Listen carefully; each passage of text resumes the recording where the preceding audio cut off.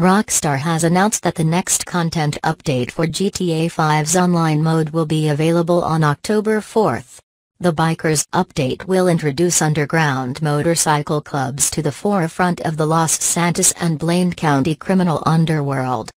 New competitive and cooperative gameplay modes will also be included, along with a fresh batch of vehicles, weapons, and clothing.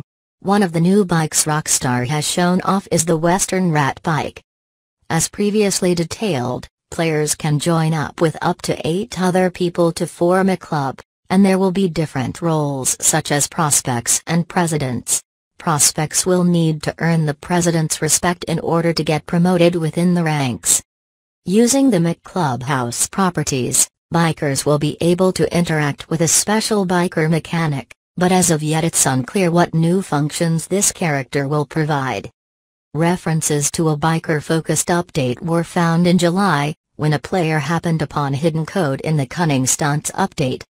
GTA 5 developer has said single-player DLC for the game is still under consideration. This is your daily gaming news. If you want to check the source of this information, click on the link in this video description. Goodbye.